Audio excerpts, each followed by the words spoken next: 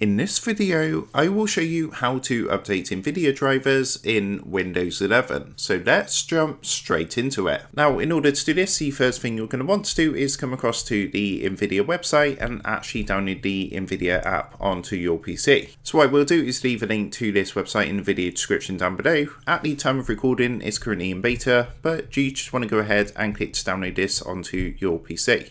So once that's finished downloading, what you can then do is click onto it to install the Nvidia app onto your PC. So it's just going to take a minute or two now to run through and install. So what you want to do is agree to the license agreement and Nvidia privacy policy. I've already read through this, but you can do that as well if you want to, and then come down and click agree and continue. At this point, you'll go in to get the app load through, and it's going to ask you to select a preferred driver. So you've got two options available. You've got Game Ready drivers or Nvidia Studio driver. Now, Game Ready driver is basically for gamers. So if you predominantly use your PC or laptop for gaming, you want to select that one. However, if you're more of like a content creator or streamer, you want to select Nvidia Studio driver. So once you've chosen your preferred option, just come down and click next. I'm going to leave mine set to Game Ready drivers. So I'm going to come down and click next just down here. At this point, it's going to ask if you want to optimize games and creative applications. I would recommend leaving this turned on, and then you want to come down and click next. Then it's going to ask if you want to enable the Nvidia overlay. So this way, press Alt and Z to open up the Nvidia overlay whilst you're in game. And you can use this to, for example, record gameplay, take photos of games, and do other sorts of things. For myself, I'm going to choose to leave this on and come down and click next at the bottom. The final screen is going to ask you to log in to redeem any rewards you might currently have available. Now, you don't actually need to log into the app to update your graphics drivers, so this is completely optional. If you don't want to do this, just come down and click skip to app. Otherwise, click the green login to redeem button to log into your account and redeem your rewards. So here we are. As you can see, we're now here on the Nvidia app. So to go ahead and update your Nvidia drivers in Windows 11, all you need to do once you're in the app is come to this menu on the left hand side and click onto drivers. From here, if you look at the top, we've got a update available. Now you can see if there's any available updates, but come into the top right hand corner and click in this refresh button here to go ahead and check for updates, just like so.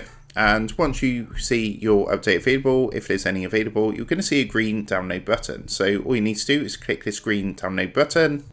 And once you do this, as you can see, it's going to go through and download the updates for our Nvidia drivers. So again, it might just take a minute or two to do this, but that is how to go ahead and update Nvidia drivers in Windows 11. So with that being said, I hope this quick tutorial did help you out today. And if this did help you out, I would really appreciate it if you was to consider dropping down below the video, leaving a like, and also subscribing to the channel. With that being said, I just want to take a minute to thank you guys for watching this quick tutorial, and I will see you in the next video.